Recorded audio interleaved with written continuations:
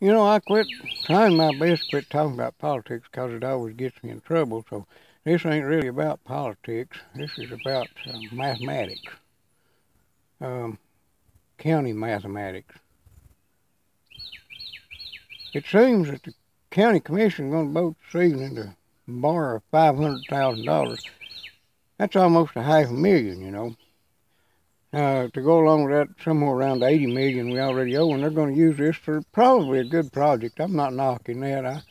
But what I can't understand is why we're borrowing a half a million dollars when it just seems like last week or week before last we had money to burn. Had $171,000 we didn't know what to do with. Now I'm thinking 171 from 5, that's 329,000 instead of 500. But what's a few $100,000 among friends? What really bothers me though is that I remember hearing this recently, this was in the last week or two, that this $500,000 we're borrowing, which we've managed to get down from 800,000, wasn't going to cost the taxpayers a cent. So I'm wondering who's paying this $500,000 back. If it's a county commission that's paying it back, well, I want to thank them. If it's the taxpayers, I want to know how they count.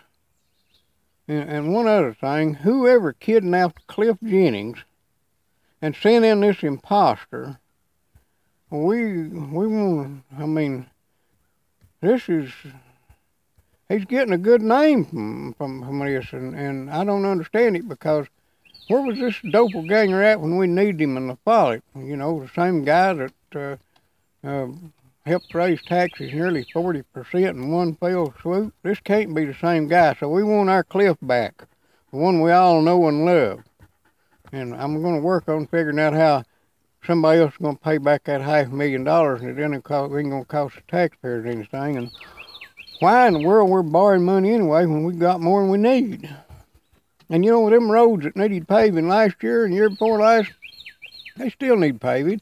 They're going to need paving 5 years from now and 3 weeks from now. They're always going to be there. This new stuff we take on, like pouring sand in the lake, and all this here stuff that we could actually avoid, could be avoided, and people could have roads to drive over. And I hate to see you come whining and crying back in about 4 or 5 years and need another tax increase, because we all know we're rich. And one bit of advice for the upcoming Independence Day: don't shoot all your firecrackers at the same time. Where's the off button?